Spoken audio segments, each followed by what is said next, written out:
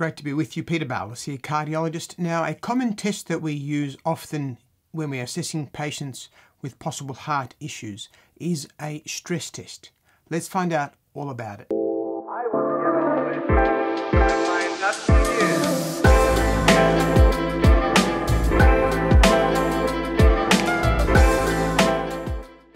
A stress test is a commonly performed test that looks at various aspects of your heart. Now, today we're going to talk a little about why we do stress tests, how they are done, and what information they may provide us. Now, a stress test is a test that we use to assess essentially how the heart performs with some form of exercise. And that is usually performed to evaluate whether there may be any disease or blockages involving the arteries that supply the heart.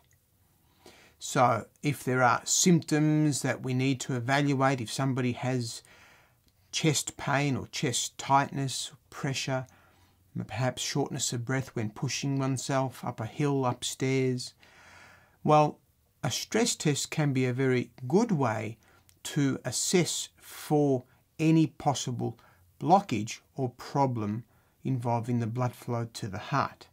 Now, a stress test usually involves walking on a treadmill, although in some cases you may also get to use an exercise bike.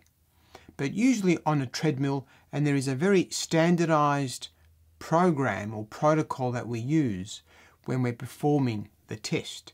And you'll find that each 2 minutes or 3 minutes, the treadmill will get slightly steeper and slightly faster.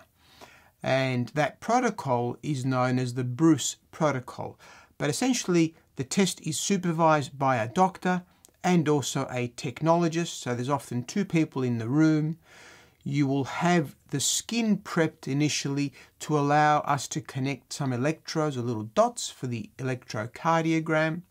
And they are positioned around the chest and around the tummy. And then you'll have a blood pressure cuff placed on your arm, and that blood pressure will be monitored periodically during and after the stress test. You will then be asked to stand on the treadmill, and for those who may not have experienced how to walk on a treadmill, we can start it off at a very, very slow pace, just to allow you to take long, slow steps. And key is to just look ahead, look forward as you're walking on the treadmill, and just try to make out as if it's a natural walk in the park. So that slowly builds up, and over time we will increase the speed and the incline of the treadmill. And we monitor how the heart rate performs and equally how your blood pressure goes. And we can monitor also some additional information about the electrical activity that we detect from the skin and those electrodes on the skin that is giving us an indication of possible issues that may be present with the heart itself. For example, if there are changes consistent with a blockage or a narrowing that's impairing the blood getting to the heart muscle, well then that part of the heart muscle will often show us a deficiency in blood flow, and we can detect that on the cardiogram by looking at the change of something called the ST segment. And that gives us a very useful indication of how the heart is performing with stress and whether there may or may not be a potential problem.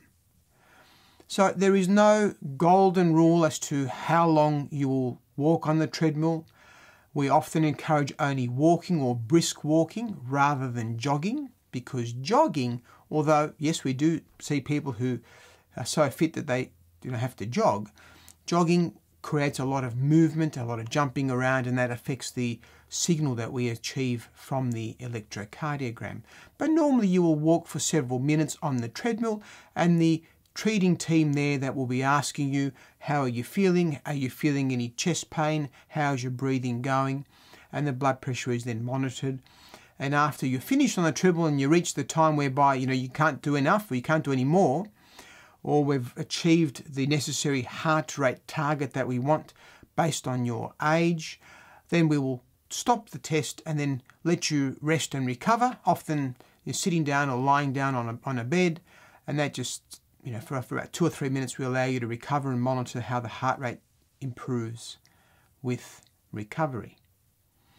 So there are various ways to achieve the information that we are aiming to seek, and that is to look at the possible issues related to the heart muscle. And one of the simplest ways that we have, and the more commonly performed test, is using the ECG or the electrocardiogram. And that gives us a rather crude assessment of what may be going on the inside by looking at the signals of the heart from the outside. The test accuracy may be slightly improved if we also include an additional test at the time that we are performing this stress test, and that is called an echocardiogram. Now, an echocardiogram is an ultrasound of the heart, so you may be asked to have what we call a stress echocardiogram. That test is similar to the stress test, whereby you will walk on the treadmill for a set, for several minutes. We will exercise the heart and push you for as long as you can go. But this time we take a picture of how the heart muscle is performing before you get on the treadmill and then immediately after you finish exercising. So there are 3 or 4 certain views that we take to look at how the heart muscle is performing at rest. We put you on the treadmill, exercise the heart, and then immediately after get you to lie back in the same position, often on the left side, taking a few breaths in and holding your breath. Very hard to do so once you've been running and walking on a treadmill, but it's very important that we look at the same picture that we did beforehand to compare the before and after. And that then allows us to identify whether there might be an area of the heart muscle that may not be contracting as vigorously as it was before you went on the treadmill. And that's essentially how we compare whether there may be a problem or not. Now, the stress tests do not look at the arteries of the heart, so they are not definitively telling us that there is a blockage, and they're not telling us how bad the blockage is. They're giving us an indirect assessment of how the blood flow is working around the heart, and then by looking at that, we can often extrapolate and suggest that there may or may not be a problem, and that often needs further attention if something is identified on the stress test. Now, the stress test is very, very safe. You are asked to wear very comfortable clothing. You are told often to fast for a couple of hours prior to coming in and avoiding stimulants like caffeine, tea, chocolate, smoking, and alcohol. Wear comfortable shoes, comfortable clothing that you can briskly walk on. And the test, as I said, is very, very safe. There are minimal risks. Obviously, a few of the risks that we do outline is obviously when we're assessing people who might have a heart condition and we put them under stress, then there is a small chance that that can trigger off significant chest pain. That often settles down with some medicines that the team will have on board available, but there is a very small risk of developing or bringing on a heart attack. And that obviously means urgent transfer to hospital to get that assessed. But for the most part, it's non-invasive. It looks at the assessment of how the heart muscle is performing.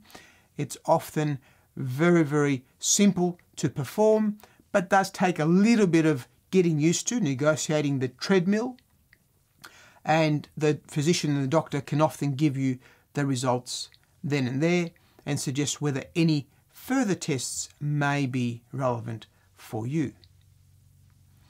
So there is a different type of stress test that is a little bit more involved that you might have heard of, called a thallium scan or a perfusion scan or a nuclear scan. And we'll have a separate video on what that type of scan is and how that is different to the traditional stress tests on a future video. So hopefully you found that useful. Thanks again for all the support of the channel. Until the next video, bye for now.